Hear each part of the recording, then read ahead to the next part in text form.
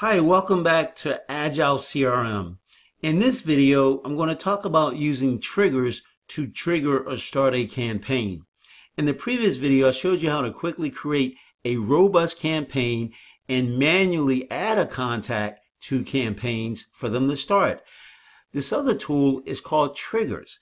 So let's go back to campaigns so I can show you how I got here. From here, you'll see any list of campaigns that you have. And let's say for this campaign we did in the last video, let's add a trigger. So here are the libraries of triggers. We have contact-based triggers, deal-based triggers, email event-based triggers, We have call-based triggers. And we do have an event-based trigger. What this is every time you get an online appointment, you can actually trigger a campaign. We have timer-based. You can send out a daily, weekly, or monthly triggered campaign on a filtered list of contacts. We have some third-party triggers, such as for Stripe. You can run a campaign on a contact when a Stripe event happens, or run a campaign on a contact when a Shopify event happens. We have a form trigger. We have forms in Agile where you can create a custom form with our form builder, and then when a submission from one of those Agile forms come, you can actually run a campaign. I'm going to go in. You would give the trigger a name based off of a form submission. You would select one of your Agile forms. These are some of my test forms.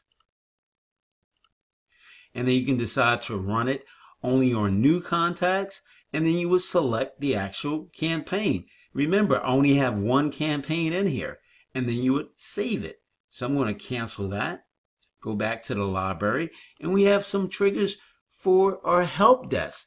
Every time a note is added by a customer to their ticket, you can run a campaign, or just run a campaign every time a ticket is actually added or opened, or a specific SLA is reached, or the assignee is changed from one Agile user to another, which means you assign the ticket to me, or you may assign it to another user in the platform, one of my colleagues. You can use this trigger to trigger a campaign. To set it up, let's say we want to use this tag added trigger.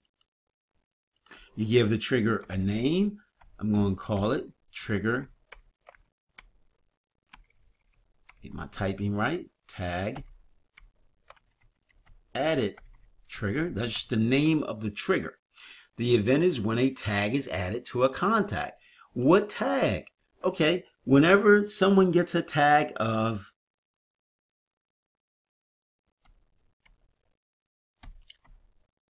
new lead, okay, and I want to run that campaign that I have in there, save it. It takes you back to the list of your triggers, the name of the trigger, what the condition is, the value, and what campaign. So let's go to a contact, and I'm going to add or give them an actual tag. Okay, let's see. Let me go to this one. And this is how you can quickly add.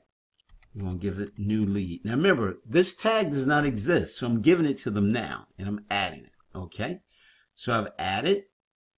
I'm going to go back to their timeline, and you see it there that the new lead tag has been added. Okay, I'm going to campaigns, go on timeline, and we should see this campaign should go out again.